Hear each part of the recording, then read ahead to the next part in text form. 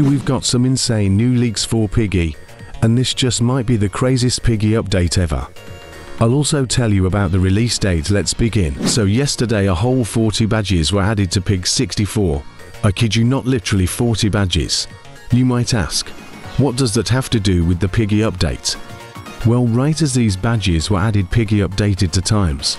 And remember that this skin was leaked too, meaning we'll get another Keymaster badge thing in Piggy. Meaning we'll be able to get this skin inside of Piggy for completing a quest. Here are some assets that were leaked during all this. Here's an alligator thing.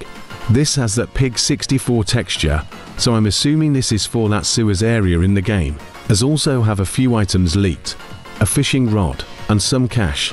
There was also this ink pool leaked, which reminds me of the 𝐸𝐻𝐵 skin from Breakout. Although this new update will be completely booked too, so we can probably see 𝘼𝐺𝐺 in the game too. Before I tell you about the release date, what do you guys think about these leaks? If you're excited for this, then leave a like on the video. Now for the release date. The development team tweeted out this a while back, and they said August 2nd, so we can expect the update sometime around that.